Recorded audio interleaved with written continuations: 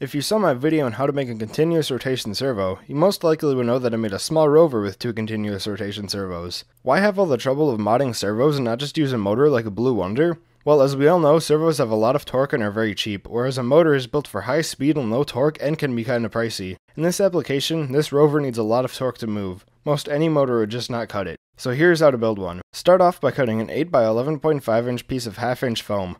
Then cut out foam wheels 5 inches in diameter out of half-inch foam. There's a PDF download for the wheel template in the description. Cut 4 wheels in total and glue them together in pairs of 2 to make 1 inch thick wheels. If you're going to use this in the snow, cut shreds in the tires 1/2 to 3/4 of an inch deep all around them. Mark the center point and glue on the modded servos. Once that is dry, glue on the servos with the wheels attached to the front of the foam square. Make sure they are lined up parallel to each other. Then connect the servos to a receiver like you would with a plane that has elevons. For power, I use a BEC that is connected to my receiver. You may need to do some reversing in your radio or adjust the subtrims if your wheels spin. Then add something to the back to make it lift off the ground. A piece of foam or half an Easter egg works great. I used an 800 mA 3-cell LiPo, and for best traction, place it in the very front. Then you are done. You can further modify it by adding a foam box around your receiver and BEC like I did here. Also, I added a mount for my GoPro and a spot for some FPV gear. Here's what you guys probably wanted to see the most, some driving footage.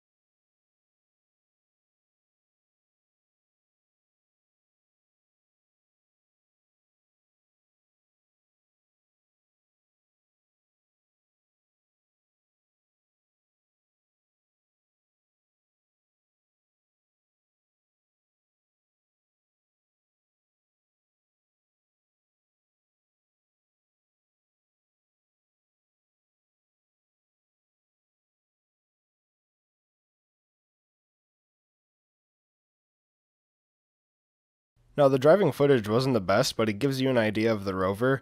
If you end up building this, let me know. I would love to hear about it. So thanks for watching, and I hope you enjoyed.